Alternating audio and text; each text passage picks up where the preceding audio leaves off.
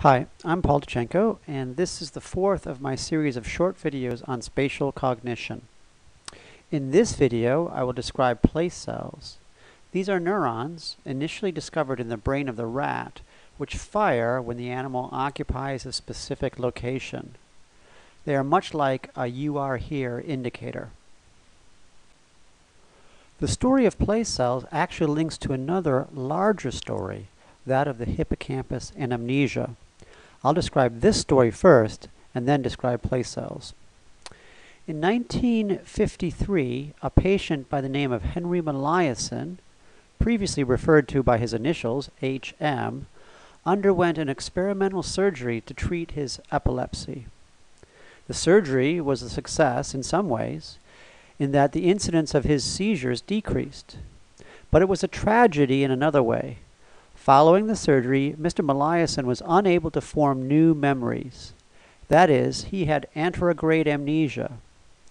This photo is from a recent book by Suzanne Corkin, a neuropsychologist who studied Mr. Meliasen over several decades. The type of memories that Mr. Meliasen had difficulty with were what we call everyday or declarative memories. For example, if you were to ask me what I had for breakfast this morning, I would be able to tell you. I had some wheat flakes with bananas and nuts. If you'd asked Mr. Meliasen what he'd had for breakfast, he would have been unable to answer you. He would be unable to remember what he had for breakfast. The brain area which the surgeon removed in Mr. Meliasen was the hippocampus, and likely the adjacent overlying cortex. This fact spawned an intense interest in this brain region. Might the hippocampus be the site where memories are acquired? To address this, researchers began studying the hippocampus in other animals. One of these animals is the rat, which, like the human, has a hippocampus.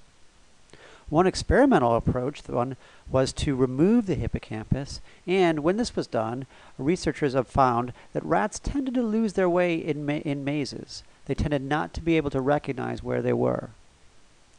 The approach that I want to focus on, however, is that which I described in the previous video, recording from neurons directly. This is a picture of a slice of the rat brain. It's a slice about halfway back. The dark outline near the top of the picture are the cell layers of the hippocampus. In the 1970s, researchers implanted recording electrodes, thin wires, into this structure, the hippocampus, and listened to the firing of individual neurons as the animal wandered around small enclosures. When they conducted these recordings, they made a remarkable discovery. What researchers discovered when they began recording individual neurons in the rat hippocampus was that individual cells fired in specific locations within the arena that the rat was running around in. I have an audio of a recording of a place cell in my lab, which I'll play for you now, and what you'll hear are the pops, which are individual spikes of an individual cell. You'll hear that there's clusters of pops, and that's when the animal's in one location, and then there is relative silence, which indicates the animal is not in this location where the cell likes to fire. So let's give it a go here.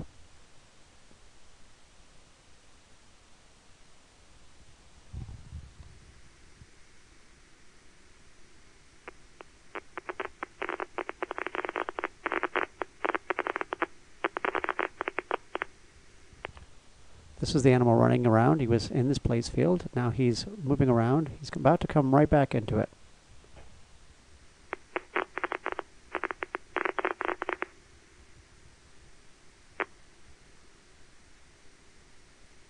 He's moving away now.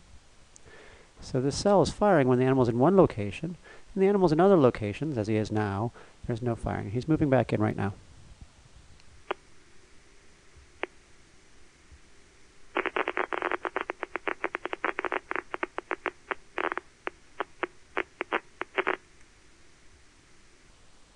So this is a demonstration of a place cell in the rat hippocampus.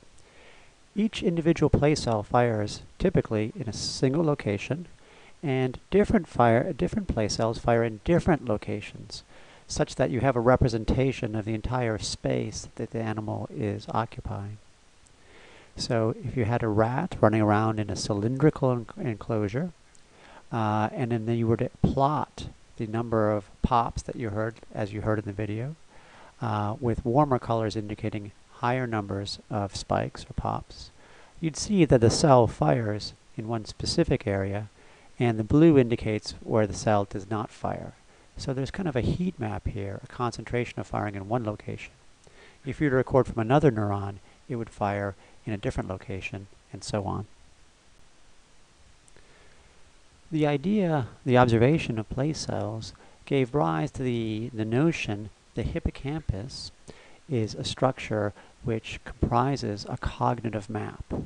A cognitive map is an internal representation of the outside world. And in their influential 1978 book, John O'Keefe and Lynn Nadell, based on the observation of these place cells, which are cells that fire in specific locations, as you heard, argued that the hippocampus has an overall map of the outside world that the animal can use to navigate. One thing to note about these place cells, again found in the hippocampus, is that the structures, the brain areas which project to them, contain head direction cells, the cells that we talked about in the last video. And we'll tie this together in our next video.